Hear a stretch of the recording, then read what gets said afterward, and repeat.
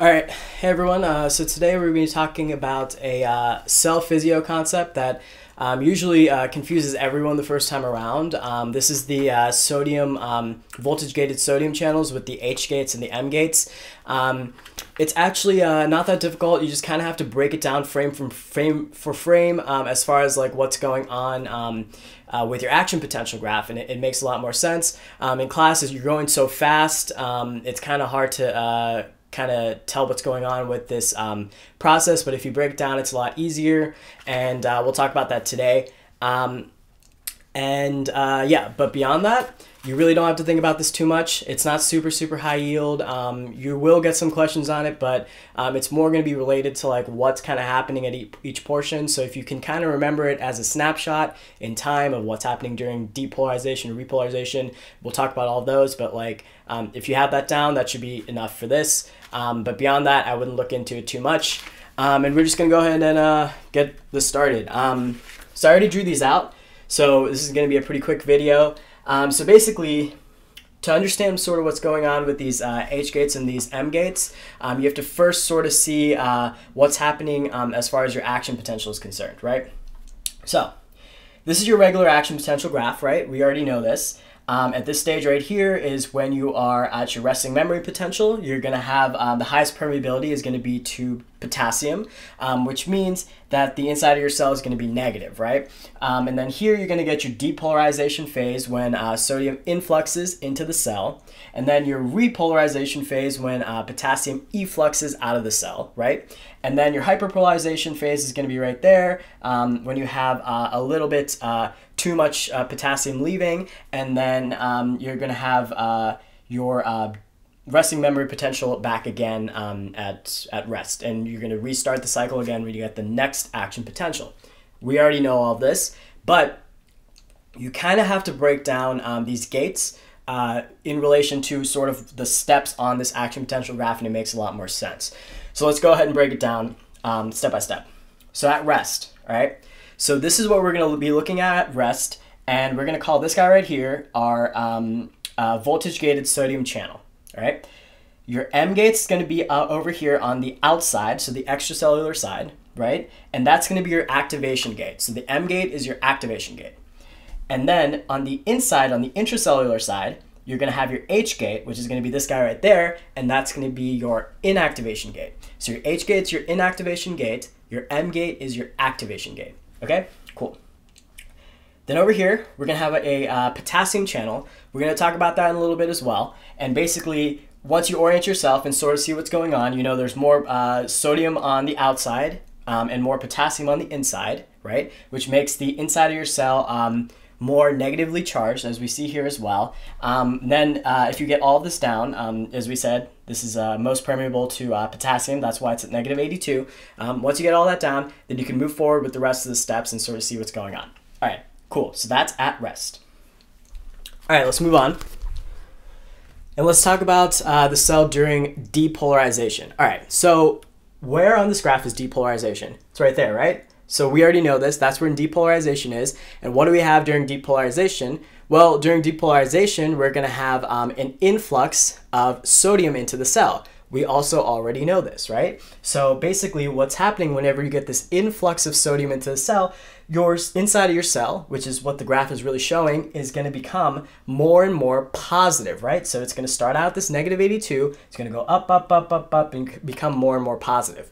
We already know all of this, but now let's look at what's happening on a literal like cellular level as far as the gates opening and closing whenever all of this is happening. All right, so whenever you get depolarization, as we said, there's going to be an influx of sodium into the cell. Now, how is that happening?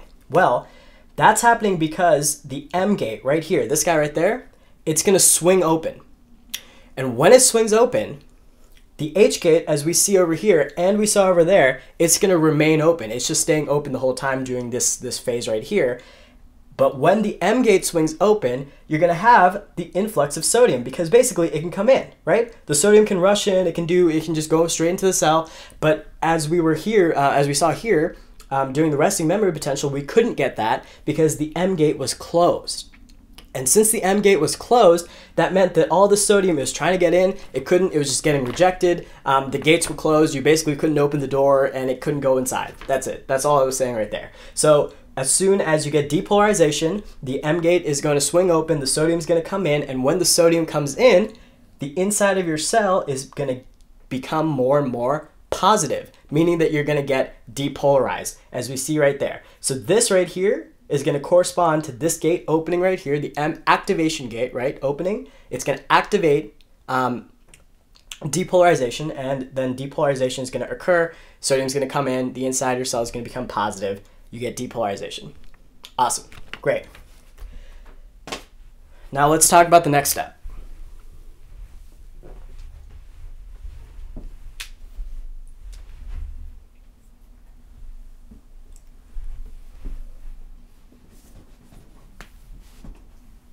Yeah, we got another one of these. What's up? All right.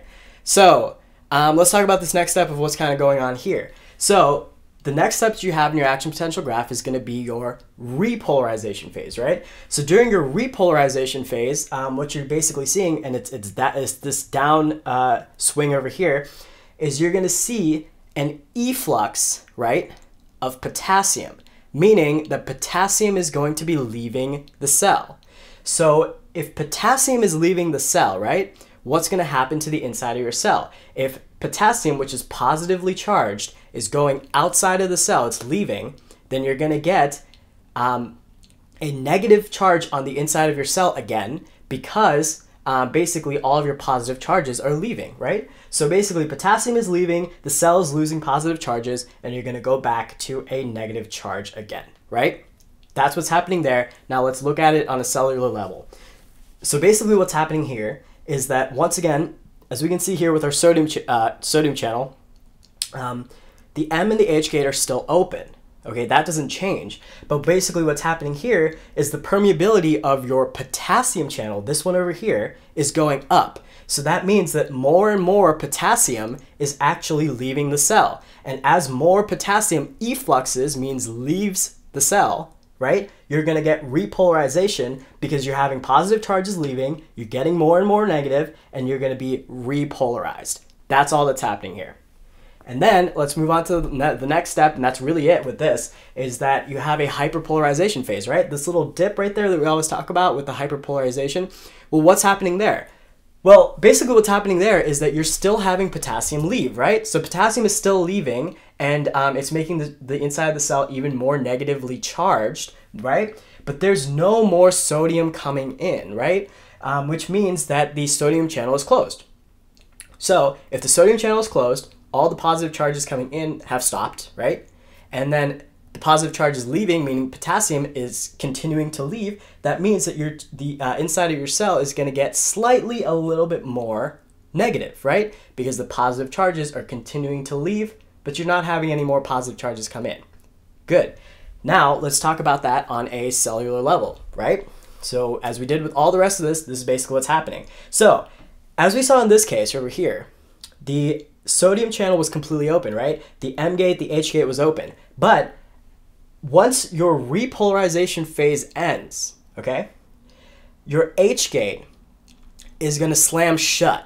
So when your H gate closes, your inactivation gate, your action potential basically becomes over. It's inactivated. So what's happening is when the H gate closes, no more sodium, okay, can come in to the cell, because basically what's happening is this is blocking it off. As you can see, it's literally causing a barricade. It's blocking it off. No more sodium can come inside. But the potassium channel is still open.